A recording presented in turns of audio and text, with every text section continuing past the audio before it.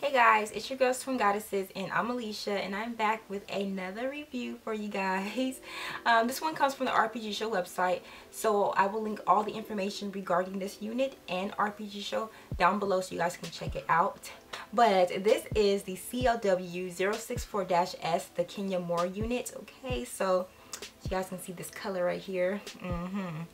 But the color that is in this unit, I do believe the roots of this unit is like either a 1B or a color number 2. I'm leaning more towards the number 2 because I do see brown in it.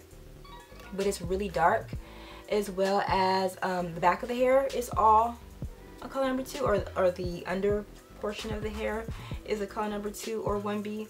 And then the rest of the hair on top is all this really pretty auburn color. And I do think that it is brown skin girl or brown girl friendly, however you want to say it.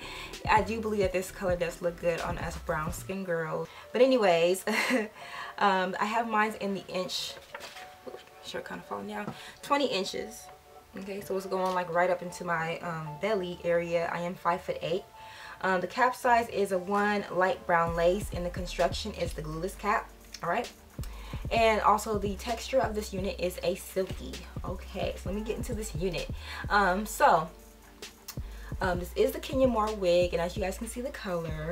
With that being said, if you do pick up this wig, it's a lot of colors going on. Okay, so when I first took the wig out the pack, I did notice a really strong dye smell or chemical smell. I do believe that because it has a lot of color, it is going to have a smell. So I do recommend you guys co-washing or even shampooing and co-washing your unit before you wear it. And it didn't really hold a curly roll. It is curled when you first get it, and that curl does hold. I'm not exactly sure how they did that, but it holds really well. But I always like to go and redo my hair or recurl it. And once I brushed the hair out and recurled it, I did use my 1.5 inch burl curling wand, the straight one, and the curl is pretty much dropped.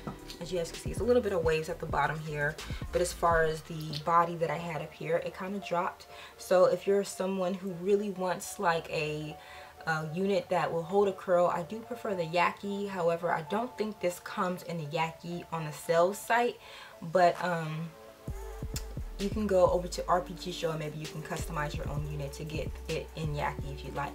I'm not sure if I said it already, but this does come from the sales RPG Show site, which is much more inexpensive than the RPG Show site. They have these wigs on promotion, but I do believe it's within the inches 14 to 16. So mine is in a 20 inch, so you might not be able to get it from the sales RPG Show site, but you can get it from the regular RPG Show site, but it is going to cost a little more. Okay, but anyways, all the information regarding that will be listed down below. Okay, I haven't noticed much shedding or tangling with this unit, but then again, you know, I've only been wearing it for about 20 minutes now. But just judging back on all of my RPG Show units, I haven't noticed a superior amount of shedding. I mean, I think all wigs shed. You do get a couple of strands here and there. I haven't noticed anything. I do notice that with the colored units, when you wash it, it does look a little drier at the ends quicker than the regular 1Bs. So that's just one thing I do notice. And also with both Yaki and Silky, with time you will start to experience matting at the nape.